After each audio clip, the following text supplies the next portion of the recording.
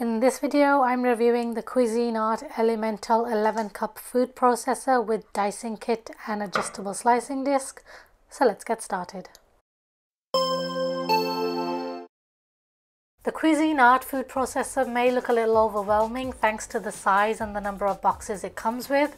To start with, instead of trying to pull out the items from the box, it's easier to either lay it down on your counter or floor and then slide everything out.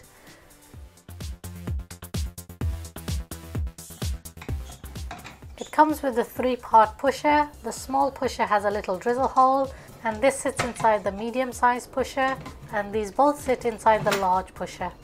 And if you just slide the large pusher in, you'll see the metal locking mechanism here. And if you pull out this grey piece here, it's a lock, so this will lock in both the large and the medium tubes. Let's pop in the small tube, and then to lock this piece in, we need to twist it counterclockwise. And now it's nice and secure. When you unlock it, push in this grey piece, pull out the medium or the large tube, and the small tube will still be locked in. It comes with a large chopping and mixing blade. I'll put a few pieces of toasted bread in here. And I'll use the pulse button first just to chop it up roughly.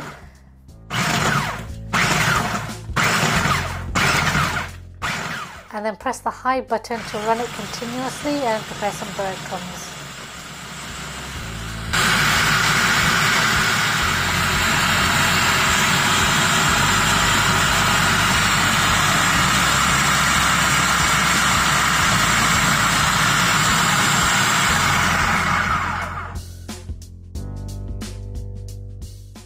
The chopping blade features the blade lock system, so if you turn it upside down, the blade should stay in place and not fall out.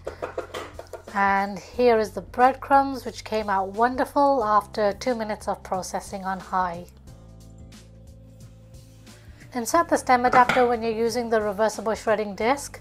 The reversible shredding disc has markings for both the coarse and fine shredding. For the type of cheese you want, face the disc upwards. Attach the work bowl lid, and I'll get the motor running first on high setting before I add a couple of blocks of mozzarella cheese, which I'm going to fine shred first.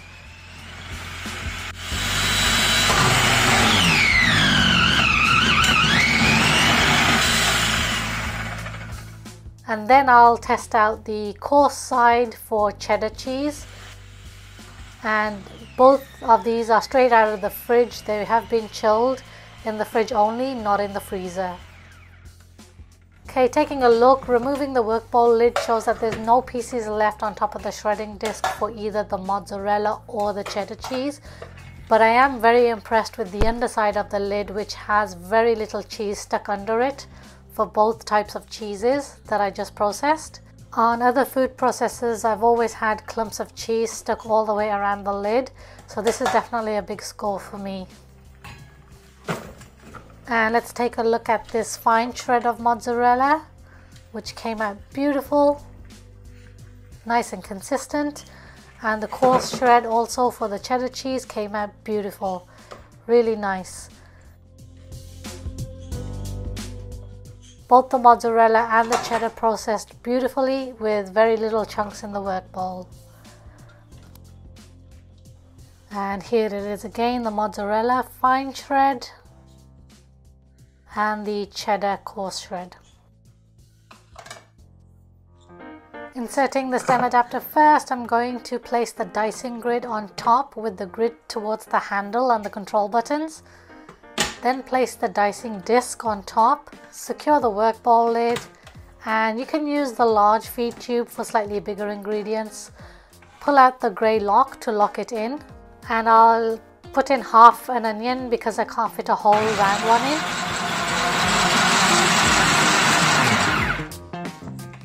Also half a bell pepper.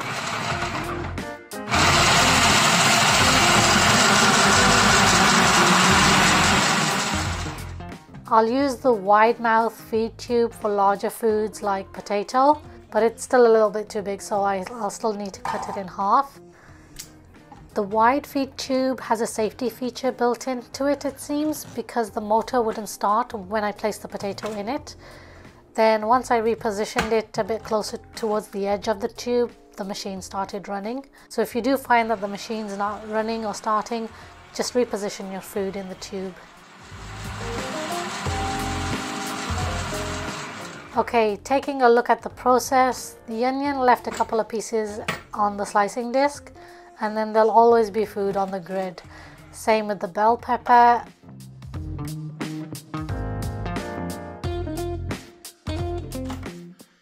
And then the potato for sure will most likely have larger pieces stuck just because the skin is a lot harder. So you'll just need to use the cleaning tool to push through any food that's stuck in the grid. Depending on how hard or soft the food is, it should be easy enough to do. The onion I had no problem pushing through as I did with the bell pepper, but the potato couldn't be pushed through, so it needed a little bit more effort to clean it out.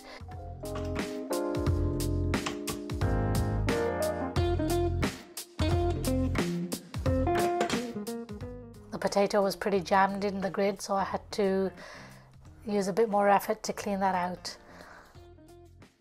But take a look at how well it diced these vegetables. The onion, beautiful. The bell pepper as well came out really nice.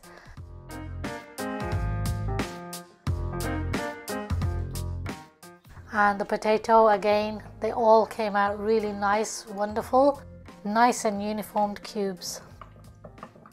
And it was so easy and very quick to do. Definitely saves a lot of time if you have a lot of chopping to do. And for the leftover pieces that I couldn't push through, I just chopped them up by hand. The dicing accessories are kept in the storage case that's included in the box. Depending on where you buy it from, you may or may not have this particular storage case. So we can store the dicing cleaning tool in there by laying it down like so. Then you'll add in the dicing grid on top of that, and then place the dicing disc on top. Lastly, the cover, which is also the flat work bowl cover. Unfortunately, it doesn't store either the slicing disc or the reversible shredding disc. I can only store either the stem adapter or the chopping blade inside the work bowl, but I'll have to find somewhere else to store the other 3 parts, which is a little disappointing. You can also use the cover for the dicing kit as a cover for the work bowl when you're processing food. It also has a little small cup with a drizzle hole. Turning it counterclockwise will lock it into place.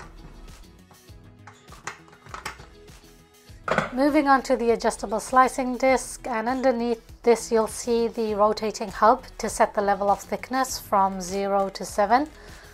Just a side note, when you are rotating to the highest level, it does get a little awkward to grasp the top of the hub here because the blade is being pushed up. Choose your size and then place the disc on top of the stem adapter. I'll slice up some baby cucumbers starting with size 0. And just to show you, sometimes you will get some pieces left on top of the disc, and that is normal with most food processors. The cucumbers sliced really well other than the ends because they were rounded tips. You can trim them off if you want. And I did slices in every sizes just to show you. And here they are, starting from 0, 1, 2, 3, 4, 5, 6, 7. And these came out really nice. Again, it's a really good feature. I think it saves a lot of time, and they came out really nice and even again. So overall, the Cuisinart Elemental food processor works really well for chopping, shredding, dicing, and the adjustable slicing disc is a great option, letting you slice your foods in different sizes and lets you get a little more creative with your meals. The trick is to pack the food items into the tube and you should get some nice even slices and diced food. I did feel the need to apply a lot of pressure to the control buttons because they tended to stick quite a lot of the times, and I'm just wondering if this may cause the plastic coating on the buttons to wear out quickly. The 550 watt motor base is lighter and smaller in size when compared to the KitchenAid 13 cup food processor that I reviewed recently, but I'm also not sure if that compromises the quality of the motor. The Cuisinart parts definitely has a cheaper feel to the plastic used, and I am worried if the motor will hold up on it, because I can already see it starting to disintegrate here with these little bits chipping away on both the base of the work bowl and also the motor shaft, which I'll show you here.